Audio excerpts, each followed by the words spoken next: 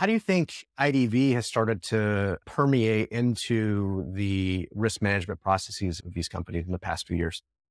Yeah. So two things I think have grown in parallel. One is this profession or this recognition of the value of trust and safety. And two, what I would say the foundation of trust and safety is identity. And so if you appreciate or care about trust and safety, particularly for your community, for the industry, the ecosystem, you have to understand that everything starts, I would argue, ends with identity. And back then, imagine I went in house 2010, and this really got launched as a working group 2012.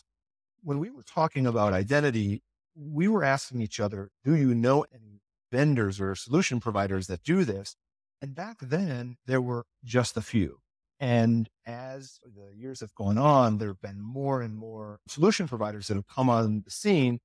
In parallel, the technology has improved exponentially, as well as the value and the focus on trust and safety.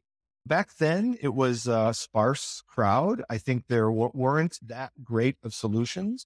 Now, I think that there are a ton of good solutions out there and some really interesting technology that is catching up to, and in some cases, I think surpassing the financial services industry, just kind of based on the, as you mentioned, like biometrics, kind of different signals that are being leveraged.